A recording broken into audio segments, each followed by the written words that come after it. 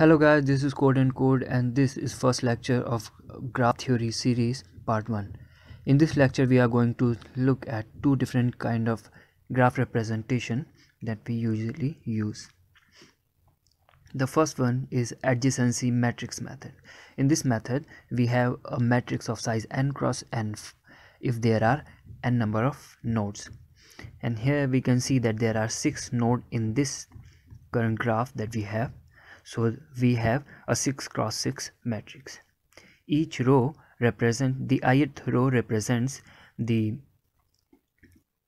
information for ith node, and the cell ij contains value 1 if node I and j are connected, else it is 0.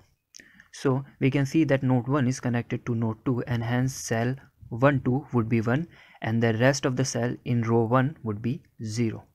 As you can see, there is no edge from node 1 to 1 and hence 1 1 is 0. There is an edge between node 1 and 2 and hence cell 1 2 is 1. There is an edge, there are no edge from node 1 to any other node and hence the rest of the cells are 0. Similarly for node 2 there are 3 edges. 2 is connected to 1, 2 is connected to 3 and 2 is connected to 4. That is why in row 2, 2 3, 2 4 and 2 1 would be 1 and hence rest will be 0. Same for node 3, same for node 4, 5 and 6. To count how many edges does a node is connected to, all you have to do is go in that row and then count the number of 1 in that row. For example, to count the number of edges, to count the number of nodes such that node 4 is connected to, that is, count the number of neighboring nodes of 4. These are 3, as we can see, 2 5 and 6. So all you have to do is go to row 4 and then count the number of 1 present in that row.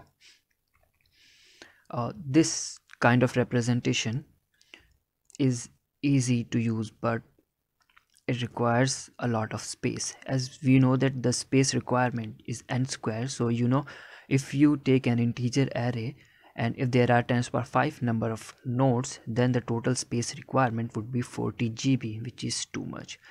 Mostly in the competition, like on Codeforces, the space given is usually 1.5 GB. Same is for Spodge, but 40 GB is just too much. So we would not be using matrix representation of graph so many times because it requires too much space. Apart from space, DFS or BFS algorithm takes n square time in matrix representation form, because to complete BFS or DFS you have to traverse each and every cell at least once, and since there are n square number of cells, hence the overall time complexity for DFS or BFS traversal would be n square, which again is too slow. So instead of matrix method we use adjacency list method. Here what we do is for each node we prepare a list. We call it adjacency list. For each node we keep the list of all the nodes to which the current node is connected to. For example, in the list of 2 there would be 3 nodes, since node 2 is connected to 1 3 and 4 and hence node 2 is connected to 3 nodes. The adjacency list for this graph would look something like this. Node 1 is connected to node 2 only and hence in the adjacency list of 1 there is 2 only. Node 4 is connected to 2 5 and 6 and hence in the adjacency list of node 4 there are 3 nodes, 2 5 and 6. The adjacency list can be implemented using vectors in C++ or array list in Java. There may be other data structure that you can use, but these are two basic data structure that you can use to implement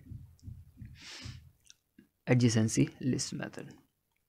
Mostly in the competitive programming, the input is given as the form of pair. This graph would be given in the form of edges, and to represent an edge, two endpoints would be given.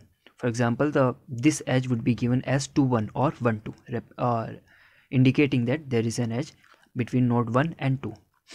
So all you have to do, take A and B, that is two endpoints, and in the adjacency list of A insert B, and in the adjacency list of B insert A. This is how you take input and create the adjacency list. So this is a simple implementation in C++. Suppose n are the number of nodes and m are the number of edges. So if there are n number of nodes, you require n plus 1 size of vector array.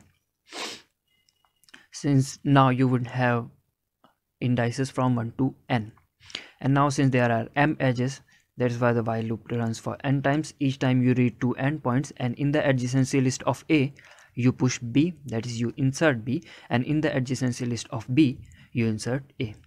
This is how you implement the graph representation in C++.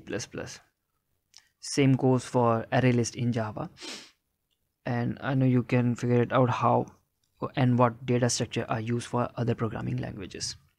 So this was all for this lecture. Thank you guys for watching, and stay tuned for the next episode of it. Thank you.